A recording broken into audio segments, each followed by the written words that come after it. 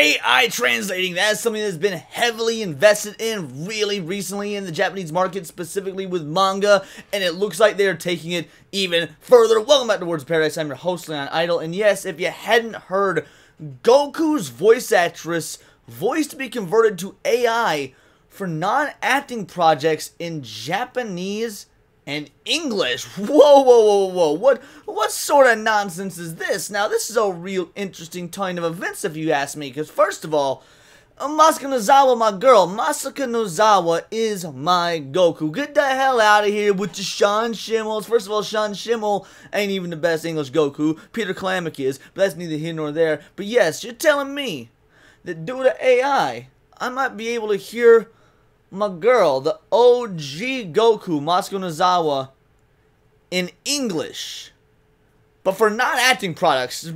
Now, what does that mean? That part's a bit confusing. So, yeah, we're gonna go over this article before we do hit that subscribe button. I'm a nerdy news channel. I cover nerdy news every day, and yeah, look, I don't know where a lot of folks stand on AI. It's one of those very contentious subjects. I'm personally all in. I'm all in on the AI train. I mean, yes, it's gotta be used right. You don't sit there and make yourself a 32-page comic using only AI, try and sell it for 30 bucks, and act like it's real art. Like, yeah, no, that's dumb. But if you want to do that, go for it. Give it a shot. You'll get roasted into oblivion, and the free hand of the market will decide.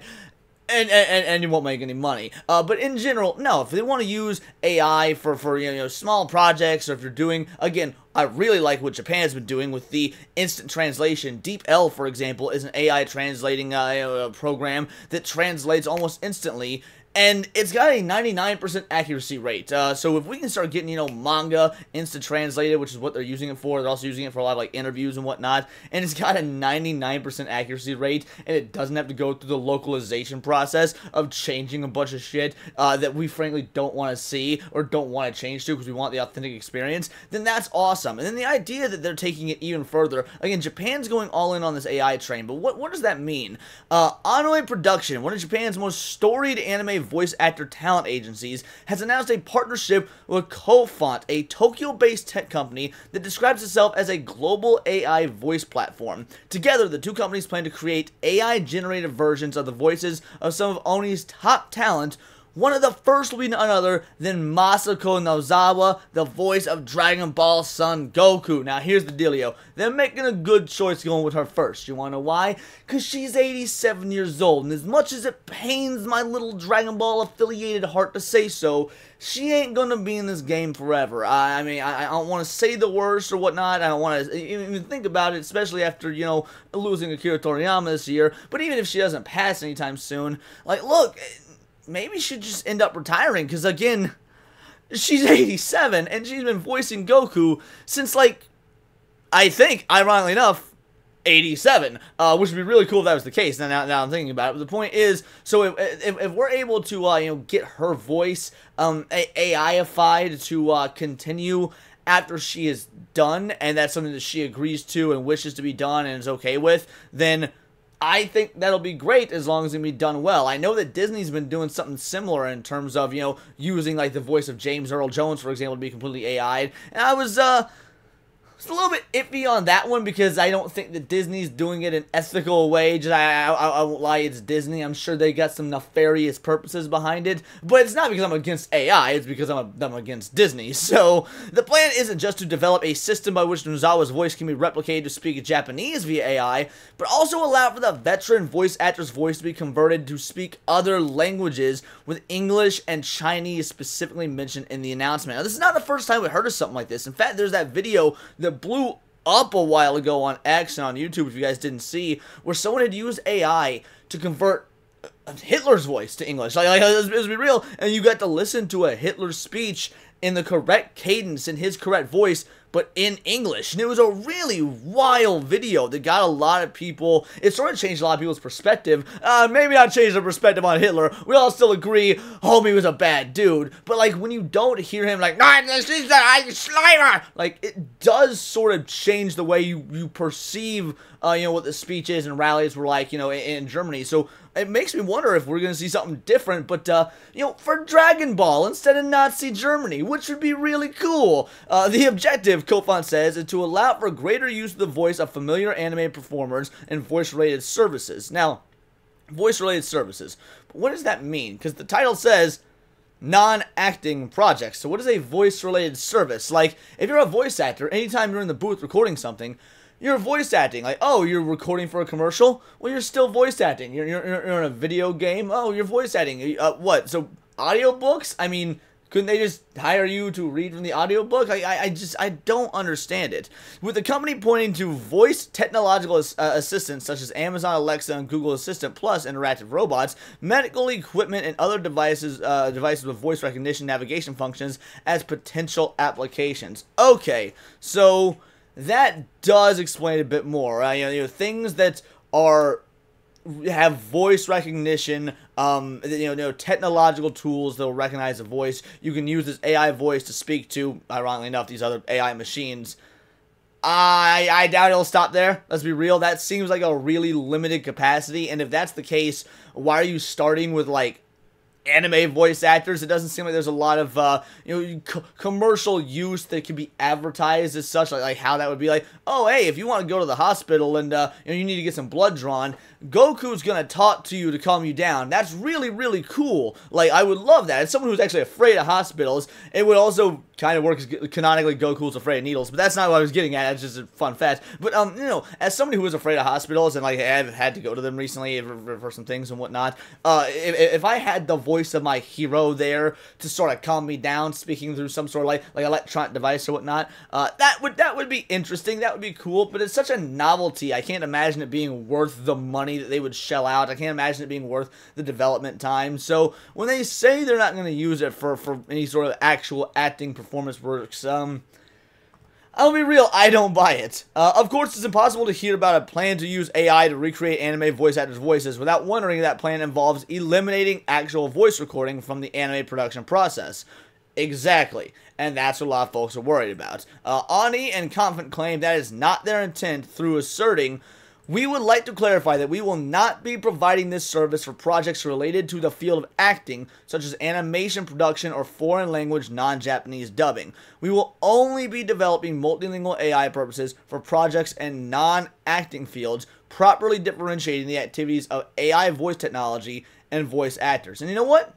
Even if this was being done in the field of acting, as long as the actor is okay with it, and frankly, as long as they're being compensated, because it is their voice, I wouldn't even give a shit then. It's just got to be good quality, and I think that we're getting to the point where that quality is honestly going to be there, if not now, very soon. However, that statement raises the question of what signifies as acting. You can make an argument that acting is limited to recording lines of a character dialogue to be combined with artwork for anime, TV episodes, or movies, and the non-narrative narration and voice guidance itself is a form of acting, which is what I was saying earlier. You go into the booth to record for a commercial, that's acting. You're doing an audiobook, that's it. If at any point you are doing a character voice and you are putting in, you're in that booth and you're recording for some sort of project, you are acting. Now, to what capacity is going to be different, but you're still doing so. Then there's the fact that the entire point of using a popular voice actor is the non-acting examples applications Koei Font provides would obviously be that fans enjoy hearing the actor's voice. The fondness, though, comes from hearing characters the actor portrayed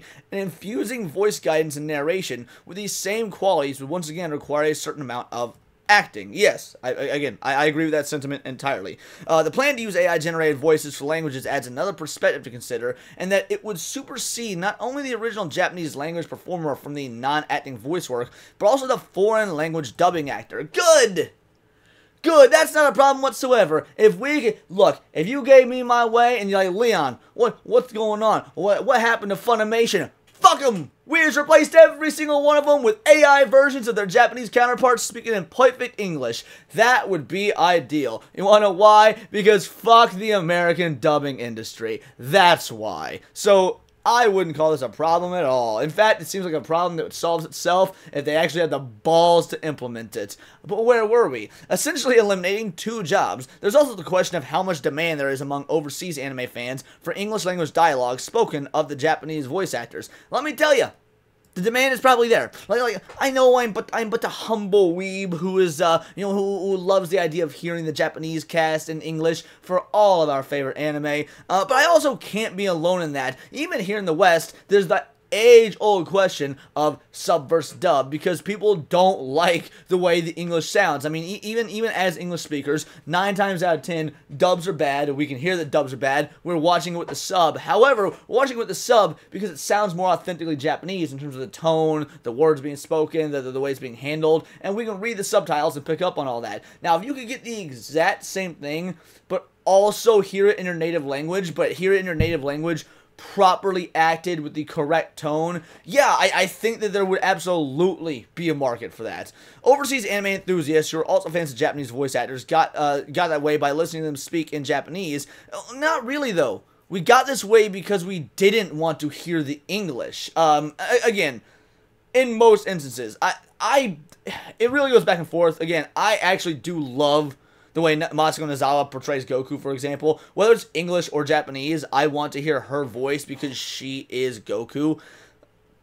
Goku's also a larger-than-life character that's forced his way into the public zeitgeist. Not every character is going to be Goku, so you're not really going to have that same mentality for every character. And for anime fans who do desire the character to speak in English, there's a robust English anime dubbing industry with its own performers and fandom already in place that we can burn to the fucking ground for all I care. Minus Vic Mignogna and Ruben Langdon, you two are safe. Finally, it's hard to ignore that Oni, which was founded in 1969, is one of the oldest anime talent agencies and represents a number of veteran performers. Nozawa, for example, is 87 years old, and eventually she'll be unable to continue acting. Ordinarily, that would mean the producers of Dragon Ball would face the task of having to recast Goku for the first time in the history of the franchise. We are talking about Goku has never been recast. From the moment it debuted, Nozawa has been the voice. If you're telling me that through technological advancement, we have a way to make sure that Son Goku is never recast, I will take it. Having the means to use AI to make Goku continue speaking in Nozawa's voice, even if they can't have her in the recording studio, seems like it would be an intense temptation, even if the current pledge the technology won't be used that way. In addition to Nozawa, 75-year-old actor Banjo Ginga, who I looked up, by the way, also does a lot of stuff for Gundam, played Sagat in Street Fighter, King Vegeta in Dragon Ball, so yeah, pretty good resume. And 8 other as-of-yet unnamed Oni production voice actors will make up the first batch of AI voices in the project. This, to me, sounds awesome. I know, again, AI is a touchy subject for a lot of folks. I think maybe most people make a bigger deal out of it than they should, but that's just me. But hear me out. I mean, we've just heard this sales pitch. Right now it's being used for non-acting purposes. Right now they're saying, hey, it's going to be for commercial use for things outside the realm of acting. That way, no jobs are being stolen. It's not infringing on the Western anime market as much as I want it to. But man, when they get to that final example and what I posited earlier in the video about Nozawa's age, how can this be anything other than a W? I really don't see how this is bad. But again, I know I've got audience members that live in Japan. I know I've got viewers that are Japanese, so maybe you can let me know in the comments below. Because these are just my opinions. Some of yours in the comments below. And let me know on X where you can find me at Bolt the Word. And please do subscribe. I'm a nerdy news channel. I cover nerdy news every day. Not always about AI or the fate of the anime industry, but anime, movies, music, Magic the Gathering, you name it. Check me out on Instagram at wordsofparadise_Leon, and become a member for $4.99 a month. You can join the Discord, choose the articles I go over on a day-to-day basis, choose the videos I react to on my Friday night live streams, and of course, get in touch with over 130 other vital idols. We are a bright, beautiful, glowing, vibrant community that I cannot wait to grow even further, because we do care about diversity. Only one kind of diversity of thought, and that's interesting to you. Join the Discord, hit subscribe, and until next time, it is all here in the Nerdosphere. This has been Words of Paradise.